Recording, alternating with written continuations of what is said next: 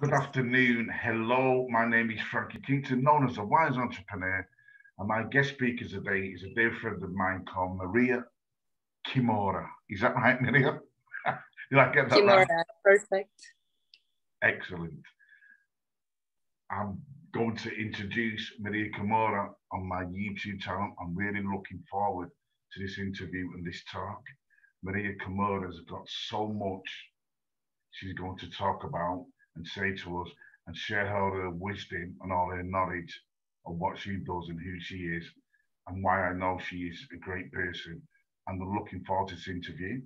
So Maria, how are you, my dear friend? Are you okay? And thanks for coming on my YouTube channel. Well, thank you for having me, and thank you for allowing us to have it's definitely a short period of time because we have so many topics we could discuss about, and I'm deeply grateful and appreciative of you reaching out to me. So thank you for that. Maria, I've known you, I'd say roughly round about, it's about 6 or 7 months, isn't it, Maria? We met I think so. on a platform called Global Live Speakers because we are motivational public speakers and we're very passionate about that. And Maria's going to touch on why she does public speaking. She's going to share a little bit about her background, where she lives and who she is and why she's so special. So Maria, take it away, my dear friend. Why are you so special? Well, I'm special because I believe I got the opportunity to come on this planet as a human. So I can experience life fully with emotions and not living actually based on the basic instinct, which is survival. Eat or be eaten. So it's a very complex experience, to live as a human from my perspective, because there are so many feelings that we need to learn to work with, and at the same time we need to learn to identify them. So yeah, this is why I believe I'm so special, because I have this huge, fantastic opportunity to still be alive today and experience life with whatever life offers to me. So that's why I'm special. I know that you're special, Maria. I can see that you have a lovely, smiling face. I really like that. Maria, can I touch on? I'm not sure where you're from, but I know that you live in Japan. Is that right? Tell us where you're from. Well, I was born in Romania. Why you moved to Japan? Okay, so I was born in Romania, and well, as life has its funny ways, for some reason, since a young age, I knew that I wasn't meant to live my life where I was raised and born. I always had this desire of wanting more. I had this curiosity of seeing new places, meeting new people, although I was very shy actually when I made the decision to actually run away from home, because this is what I did. So please guys, don't do this to your parents, because you're poor parents. I am a parent, so I know how uncomfortable that would be. But please don't do that. That's nasty. So I got married. Maria, why? What do you mean by I was almost 18. Almost 18. And that's really brave. I think it's really brave. The fact that he's a teenager and leaving home to go to another country, I think that's really brave, Maria. You've done a really big step there. Was an exciting journey, because when I didn't choose to go to a place which I knew. I actually knew nothing. How to take a train, where to go to, where I was going to live. I was very, very, how can I say? Very, let's call it excited about life. Yeah. But I wasn't afraid.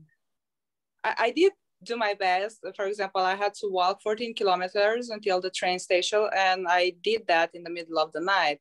So I was still a child, so I at least knew how to protect myself.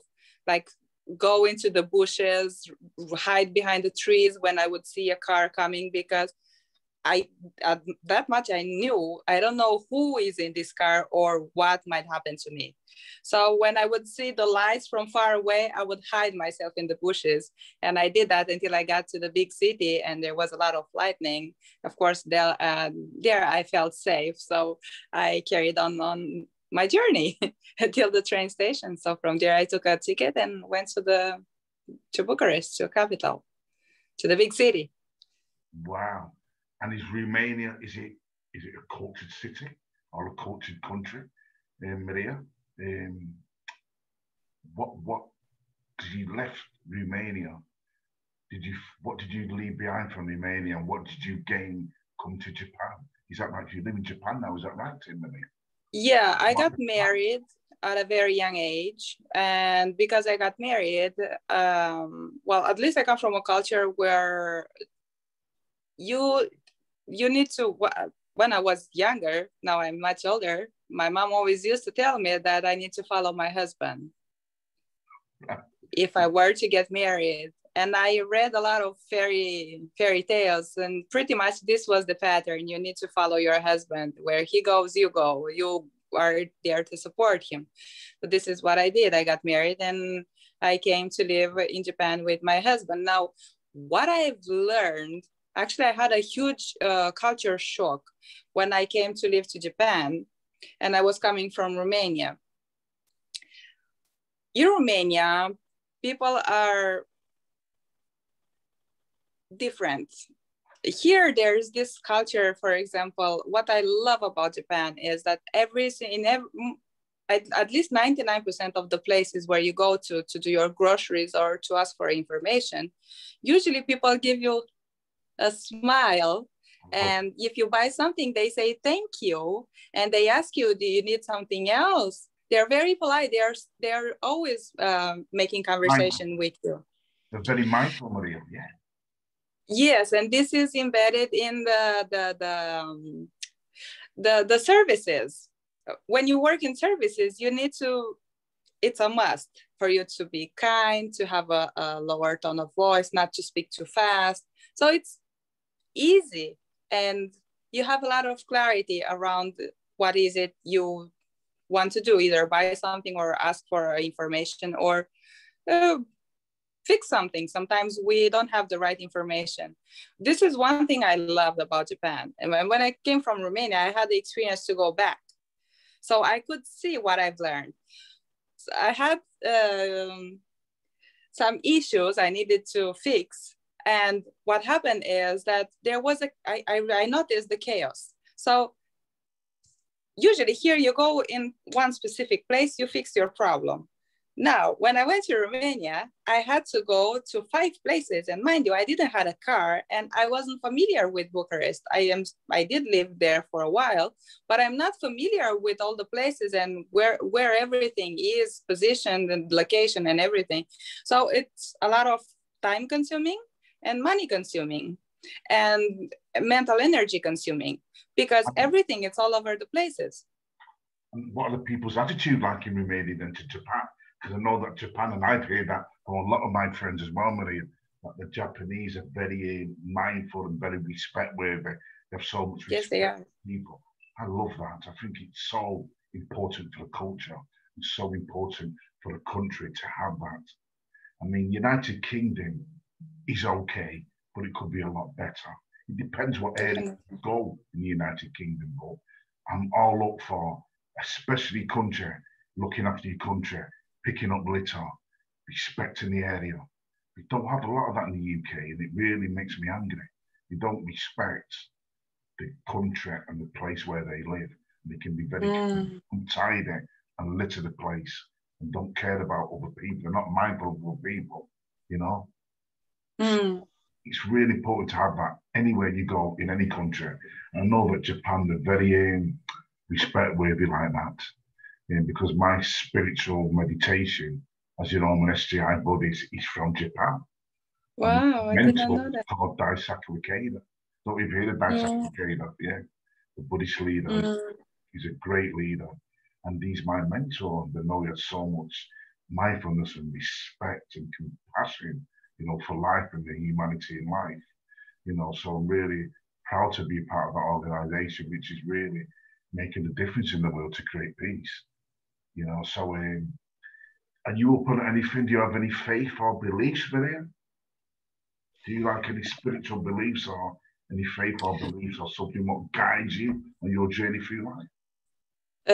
When it comes to spirituality, I believe there's a commonality in all practices and all religions. It's all about your perspective, and it's not about you accepting a particular specific perspective. It's all about you really reflecting and taking what's good that's going to serve you and is going to help you become a better human being. And you can borrow from everybody. You can borrow from Al-Quran, you can borrow from the Bible, you can borrow from the Buddhism, you can borrow something good, you can learn something from all the places. It's up to you to decide what you're gonna make inside your mind and what are the principles you're using when you operate out in the world. So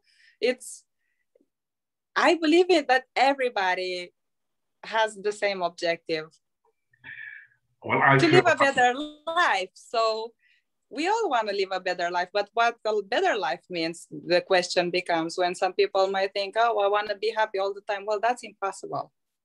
I can vouch for that. So, Maria, I feel like now I have a connection with you on this, this video channel, what we're doing today. I know that on a deeper level, we're all connected to each other's lives anyway. And I feel, Maria, that everything what we need to become happy is in our lives and in the universe. I'm sure you've heard about the law of attraction, Yes, I did. On the same level, but on a very deep level of life. So it's very profound, and very spiritual. So it's on that kind of level. So, I feel connected to you, and that's great. And we're all equal, aren't we, Maria? There's nobody different from each other. No. We're equal with our same qualities. I don't know how people, when they decided to come up with this idea that there are those who are better than others, I don't see it that way. The funny thing is I cannot see it. Although sometimes people offer perspectives and they all they bring all the details on the table and they say, no, you're definitely better. And I'm like, how? And how this is going to make a difference in somebody else's life? The way that I think, thinking I am better. If you tell me, oh, I think you're better than me, well, that's not my problem. That's your problem. But I don't see myself as I am better than somebody else, because what I can do, I have a brain, and so other people. And I have 2 eyes, ears, 2 hands, 2 feet. I can smell, I can taste, I can hear. So what I can do, you can. And there are other people who are actually, those are the better people. Those who are completely different, and they actually are capable to do what we actually should. For us, it's something normal. No, nothing special about it. But I always think about someone who maybe doesn't have a hand. What I see with you, Maria, is that you respect yourself and you love yourself. And it took me a long time to get to that point. I'm still working on that.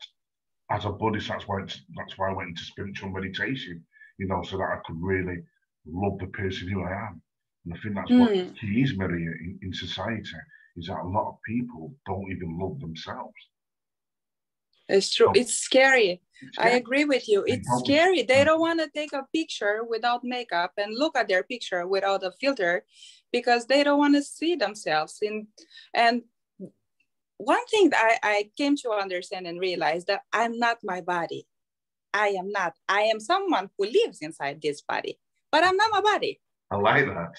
That's wise. Yeah. And so I can look in the mirror whenever I want, either with makeup or without, either with clothes or without, because I'm not my body. So I don't get attached with the fact that, oh, I'm overweight, or, oh, I had some in my past that, oh, now I have something on my face, or I don't wear the perfect makeup. No, because I'm not that. I can make improvements and like to enhance my spirit, but I'm not that. I'm something else, entirely, completely different. You're real. You're real. Yeah. Show your true qualities of who you are, your true person of who you are. And so many people hide behind, it's like they're hiding behind the mask, you know, like, you know, they cannot. I cannot do that.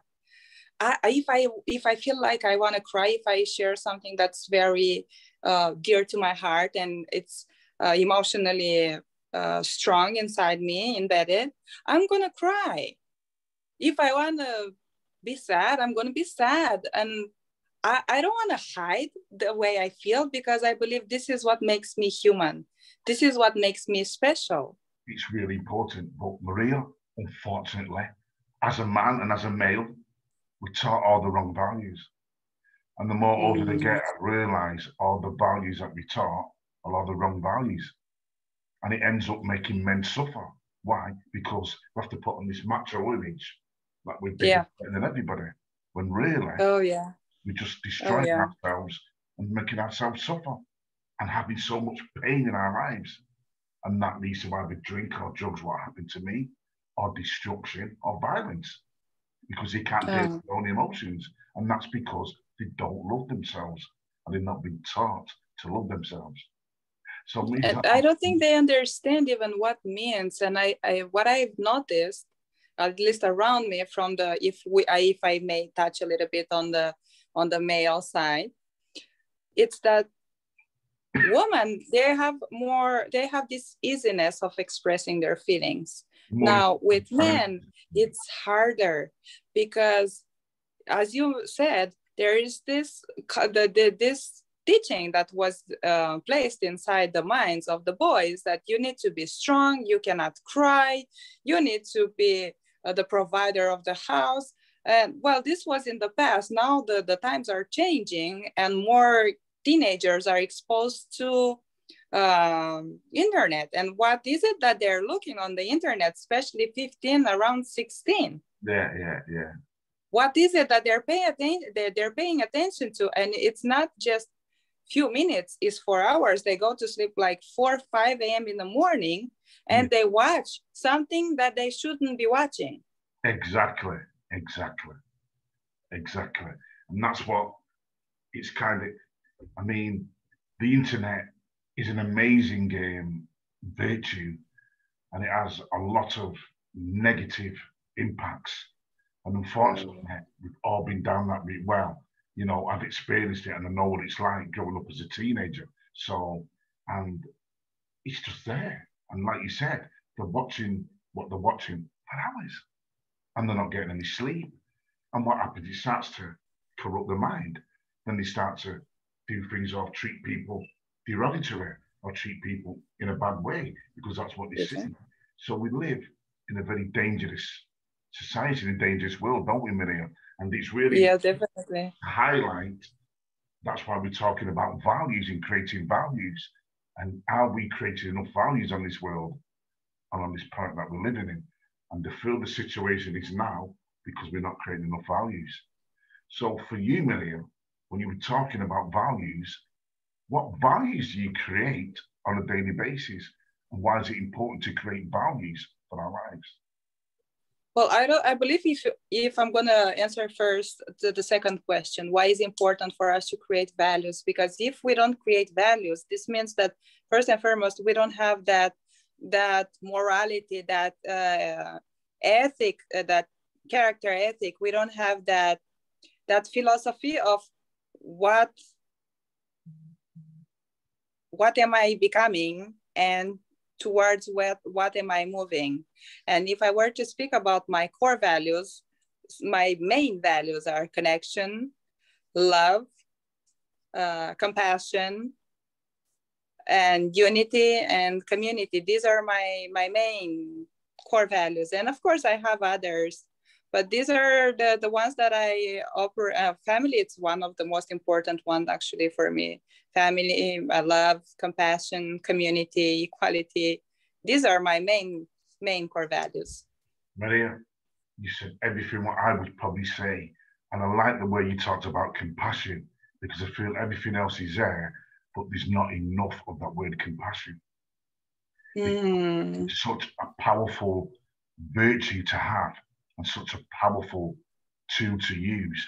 You know, and we talk about prayer as well because I pray a lot. Prayer is very, very powerful, but compassion is even more because it means compassion and respecting and valuing humanity in people's lives. And we don't do that. No. Challenging it is. So people understand compassion on a deeper level and what that is, the world's going to be a better place because I feel it's moving towards that anyway, to be honest with you. The world is moving towards a better place because people are realizing, you know what? I need to work on myself because my true happiness is not external. It's got to be inside, it's got to be there. So I've got to work on myself to be the best Maria Kimura or the best Frankie Kington that I can be and be true to who I am to say, I'm not perfect, but I'm going to get better or I'm going to do better the next day or the next week. Indeed, I totally agree with you. And yeah, I think the world, from my perspective, I believe the world is going to be divided. There are those who who have a strong foundation. They come from I call it the conservative side, yet they have strong core values. Yeah. And they're grounded. They come from this place where they still got to experience that sense of community or that sense of unity. And there are those who are raised in this chaos. There's no one around. They're alone all the time. So they don't have these role models. So they can get inspired and they can improve and become better human beings. I believe this is what's lacking. And I think there's a misunderstanding when it comes to self-love. I don't believe people understand what means, because when you say love, most of the people think about feelings, but it's not about feelings. Self-love, for example, it means if it's required of you if you want to, one simple example, I want to lose weight. And if I know that in the morning I burn 25% more of fat, why on earth wouldn't I give myself some love? And yeah, I understand that's going to be some discomfort, but guess what? In the beginning of a relationship, you also go through discomfort. You don't go to the lady and you already start kissing her or the other way around. Yeah. There has to be that space. So when you make decisions, this is how you give yourself some love. If I love myself enough and I know that it's going to be, this is going to be the result, then why on earth wouldn't I wake up like 5 a.m. in the morning or 6 a.m. in the morning and forget about the fact that it's windy or it's raining? And why wouldn't I love myself enough to give myself some discipline? Well, this is the kind of love, self-love, I would like to see more of. I like that self-discipline because I feel self-discipline and willpower, Maria, is a really important way to love yourself. Yes. I my background of drinking drugs and just doing what normal boys do, getting into trouble and, you know, messing around with women and whatever we do. But, you know, and I realised I don't truly love myself. I'm hiding behind a mask or hiding behind a different face. And for me to transform all that in my life now, which I've done, with being an entrepreneur, doing my self-development and working on Frankie, it's very challenging. It's very difficult. You know, and it takes a long time, especially for men, to get to that point. You know, women are just naturally, women just pick everything up very, very naturally. It's just all very quick to you know, in touch with the emotions, in touch with the feelings, and just get on with it and cry and talk, move on, it's done, move on. Whereas men, we've got a lot of work to do. We've messed up the world, haven't we, Maria? Would you say that? I wouldn't say that. I would say that there's a perfect balance in the world. So if there was no necessity for each of the either for men or either for women, I don't believe we would have had existed. So the world is perfect. We choose how we want to see it. We all have egos, don't we, Maria? Oh, we all have egos, especially men. And women, a little bit of an ego, but men have loads. But I like the word when you said balance. My favorite word, Maria, is equilibrium. And it's in my book that I've written. It's one of my chapters. What is your favorite word, Maria? What word do you like to hear? And do you live by that word? Oh, I like the word humble. I am working on embodying that I love that. on myself. I love that. So yeah, usually I choose, I've learned this last year to pick up 3 words to focus my attention on. So I place these words in places where I usually go to. So I remember I don't have to give meaning or create a specific affirmation. Just the fact of thinking and reflecting about humble, it forces me to question myself if I did my best to live my life today based on that word, or definitely tomorrow it's something I need to keep in mind. Humility is like that as well, isn't it? Having humility. So that's a nice humility. I think it's one of the, from my perspective, it's such a beautiful thing to see someone who has a wealth of knowledge, and there's someone who comes from the perspective of ego, and you see this person who has a wealth of knowledge just listening. It gives such a sense of peace, and you see how the ego is struggling to gain field and show that, hey, I'm better than you, and yeah, this is how you should be doing it, and blah blah blah. And here it's like very smooth and quiet water, and there's nothing that can like mess up that water. It's total balance, perfect calm, and I love that. I like that calm, and this is something I want to have. Excellent. I like the way you talked about listening, because I'm a mentor and coach, and one of our qualities, one of our virtues is listening. Yeah, definitely. I know that being a good listener can get you very, very far in life. Yeah, definitely. I agree. 2 ears, 1 mouth. Yeah. Oh, yeah. So, less is more always. So it's really important, like you said, to be a good listener. And as a coach, you have to be a good listener, have exceptional listening skills, have exceptional questions, feedback in them exceptional questions. Yeah. And that's, and have an exceptional response or feedback to what that person's talking about. So thanks for highlighting that, Maria. I feel on the same wavelength with you. What we have in common. You're welcome. We have that in common in your life as well. So Maria, yes, you said you work, don't you, Maria? You've got a job. Yes, I do. And I do work. Entrepreneur on the side, aren't you, Maria, as well? So you're very. I'm doing my best. For now on, everything is on pause because I am learning a lot in my new job as a HR recruiter and translator at the same time. I believe I do more than one job in one. Excellent. I don't have something specific. I have a lot of things that I'm doing at the same time during the day. And I think that I believe this is the fact. And actually, this is one of the reasons why I enjoy the job. Because I do things that are related to my own business. And at the same time, I don't do the same thing every day. I wasn't born to do the same thing every single day. I love a challenge. Like that nowadays, aren't they, Maria?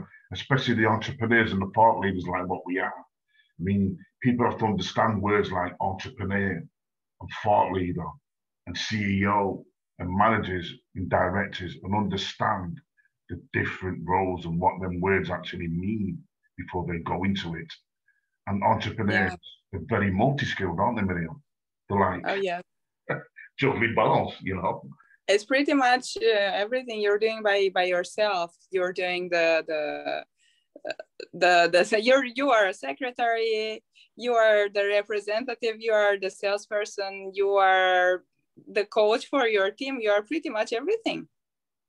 Wow. As a one person, as a one person who does it well, does it all. If you want to do it well, if you're thinking about the future, and in the future you want to hire other people, you need to know how to do this kind of stuff so you can teach them. And also you can ask specifically what's required of them.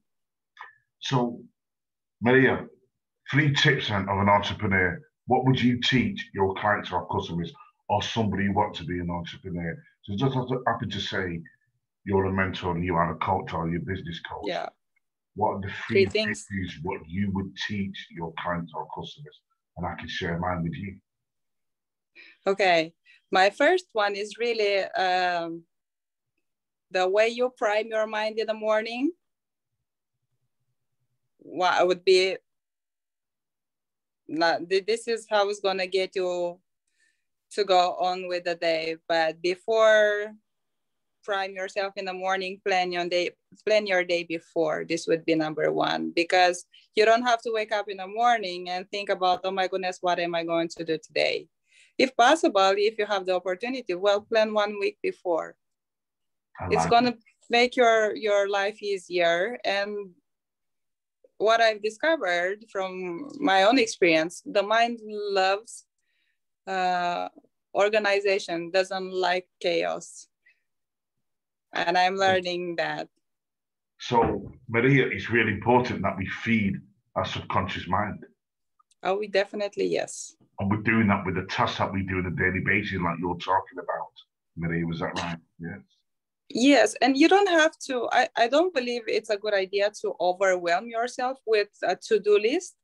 Pick up 3 and choose the most important one and complete them. And I am sure that the second and the third you'll complete. And another one thing that I've learned from a lady, I don't recall her name. This is when it comes to creating content.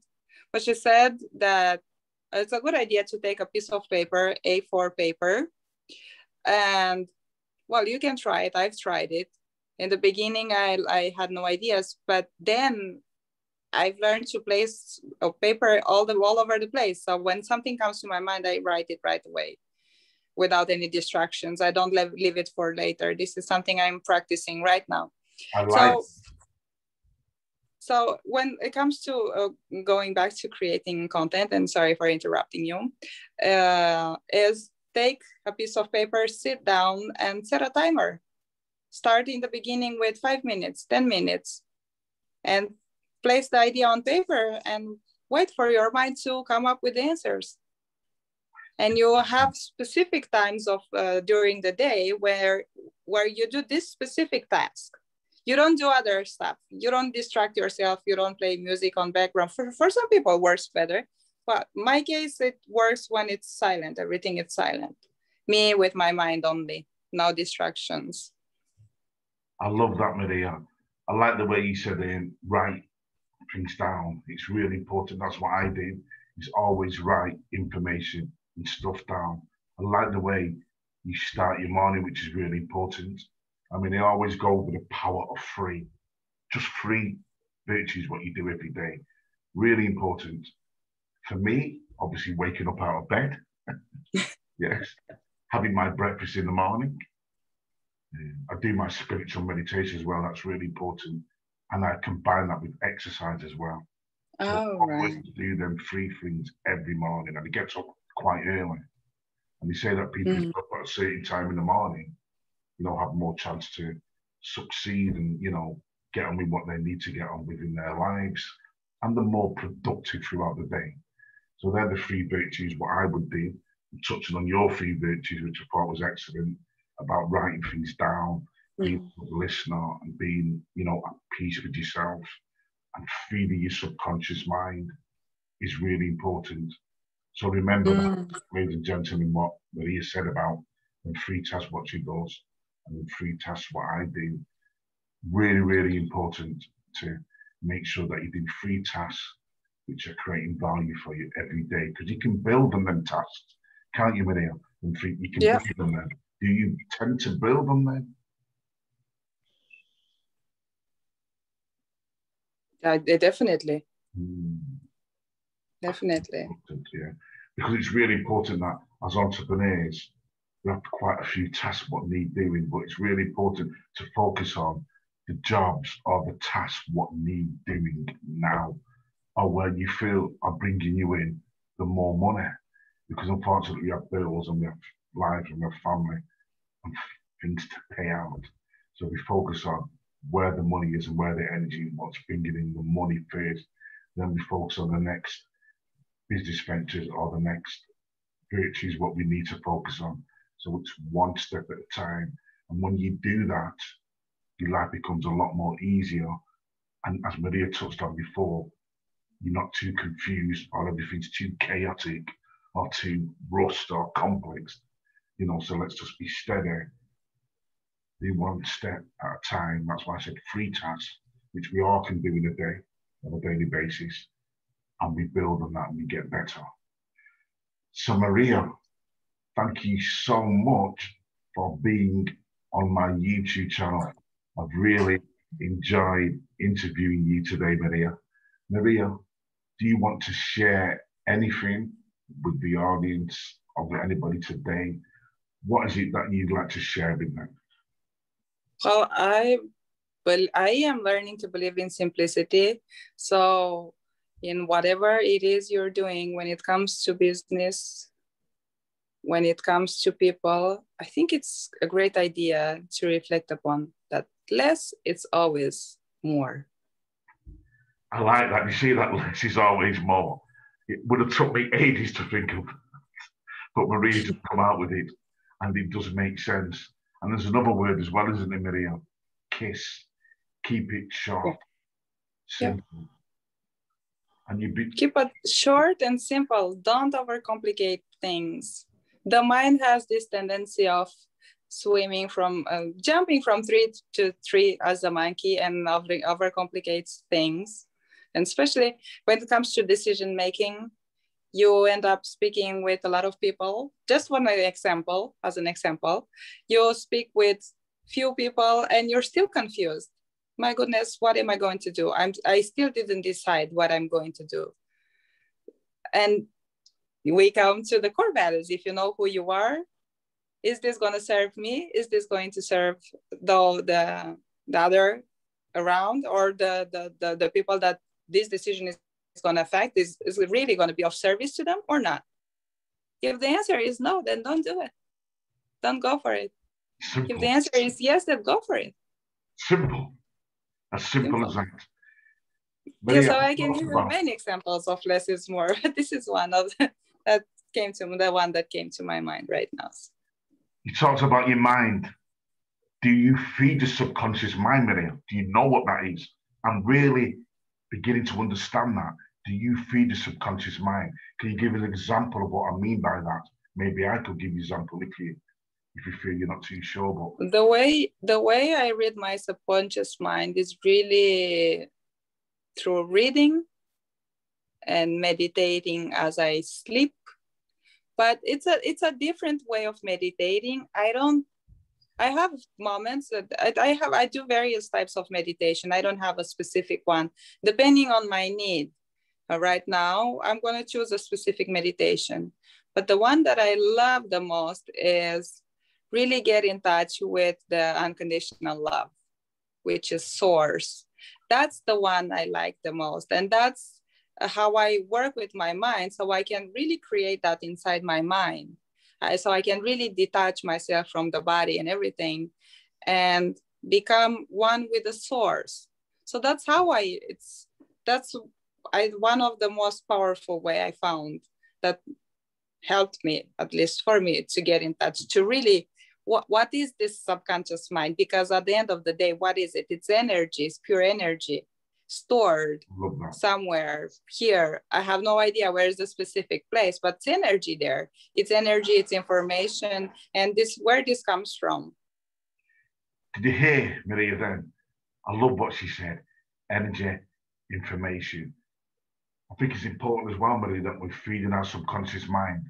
Like we said before, keep it short and simple, or keep it sweet, or just do things simpler, just do it. But when we feed the subconscious mind, it's very important to be clear about what it is that we want, Maria. Yeah, the outcome, yeah, definitely. So, yeah. You go, yeah, oh, Frankie wants this, let's give him that. And sometimes our subconscious mind, like I said, I'm an entrepreneur, I'm a thought leader. And then I have a mission statement where I say, I'd love to inspire 1 million entrepreneurs over the next 40 years. That is me feeding my subconscious mind, because it's a conviction that I want to do something. So please feed that subconscious mind with positive affirmations and positive virtues and qualities. So always feed your subconscious mind with positive qualities and thoughts, and really look after that mind with positive thoughts rather than negative thoughts and negative influences. And that's funny you mentioned this, because I do have something, a piece of paper with a statement, like right on the ceiling of my car, and every single day I read that. It's more of a statement, and it's an affirmation. I'm gonna read it to you. I don't have it with me. It's like I read it, I feel it, and then it's gone. I don't recall it because I don't stay. It's all about the tone of voice that I'm using in that specific moment. And one thing, actually, I think I mentioned in one of my lives in Global Live Speakers, it's really about how you feel. It's the feeling attached to what you're saying, and then you let it go. The secret is the feeling, actually. I love that. Thank you, Maria. I've learned so much from you today. Thank you. Thank you. Spiritual leader. The voice does the body's work. So you are the body, Maria, and the body is an enlightened person and a hero of the world. And I know that you are an enlightened person and the hero of the world. Me and Maria are on a Global Live Speakers Challenge platform. Facebook. We're on Instagram. Is that right, Maria?